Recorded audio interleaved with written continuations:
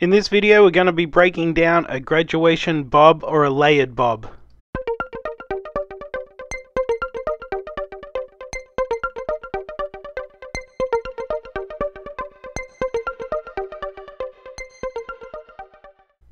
So let's start with the sectioning off. We're going to take a horseshoe section right above the parietal ridge all the way around, and we're just going to section that out of the way. On this mannequin head, that's where most of the thickness of the hair is. So I want to get that out of the way because I do want to keep some of that thickness. So I'm just going to section that out and clip that out of the way.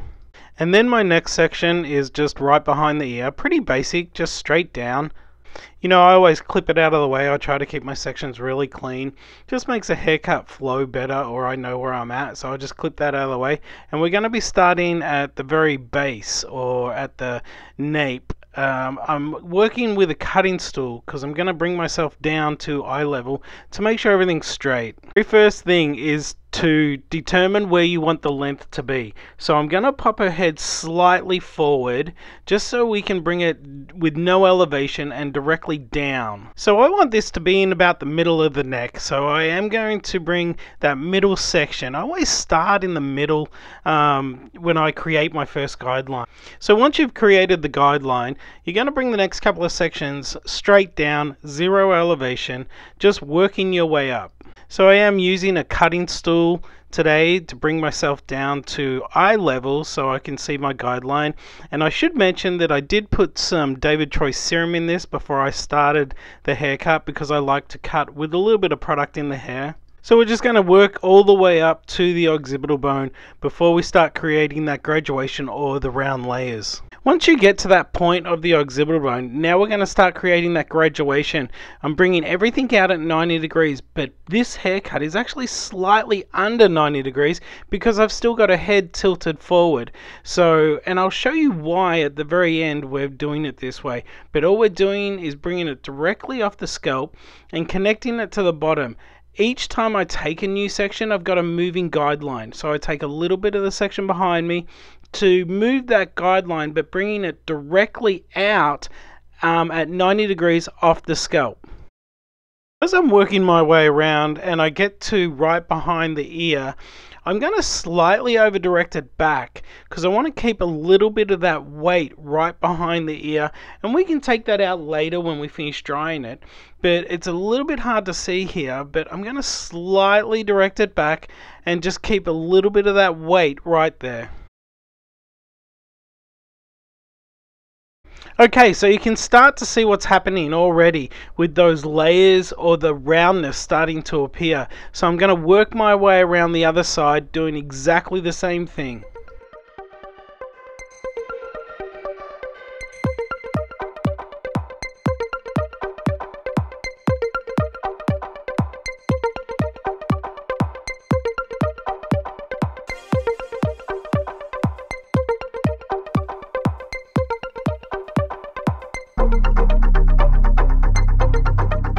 Now we're going to connect the back to the sides of the haircut.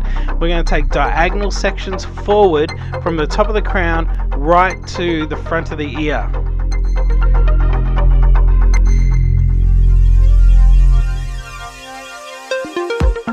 So before we start cutting the side, we lift her head up directly straight so we can connect the side, and this is where we want to keep a lot of the length or a lot of that fullness down the bottom.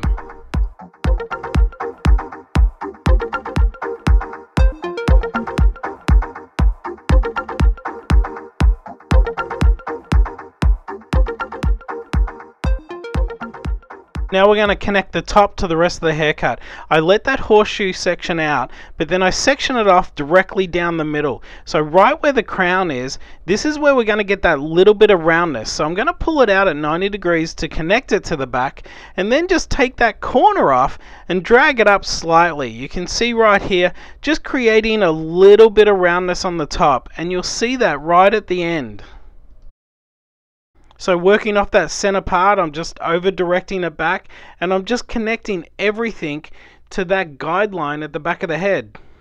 So after working through one side, you just go ahead and do the exact same thing on the other side, and you're basically dragging everything back to a stationary guideline at this point. It's not a moving guideline like we had before. So we work our way all the way around. Now that I've finished, I put a little bit of mousse in it before I blow dry it. I've already got the serum in it. I just want something in there to give it a little bit of body, so I use the Paul Mitchell Awapui mousse. Once you've blow dried it, I'm just going to go through and curl it with a curling iron because I really love this look at the moment, and I love the way this haircut turned out. Maybe I'm stuck in the 50s era at the moment and doing a little bit, but it reminds me of a little bit of a Marilyn Monroe type look, or a grown out Marilyn Monroe.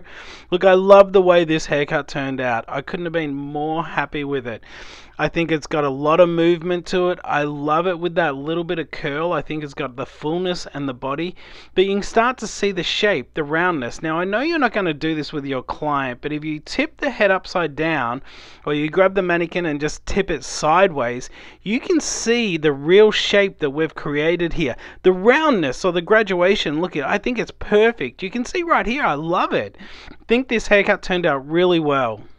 If this is the first time you've come across one of my videos, check out some of my other videos. Don't forget to hit that bell notification so you know when I upload. And if you've made it this far, you might as well go ahead and hit that subscribe button. Hey, thank you so much for watching. I hope you've enjoyed this video.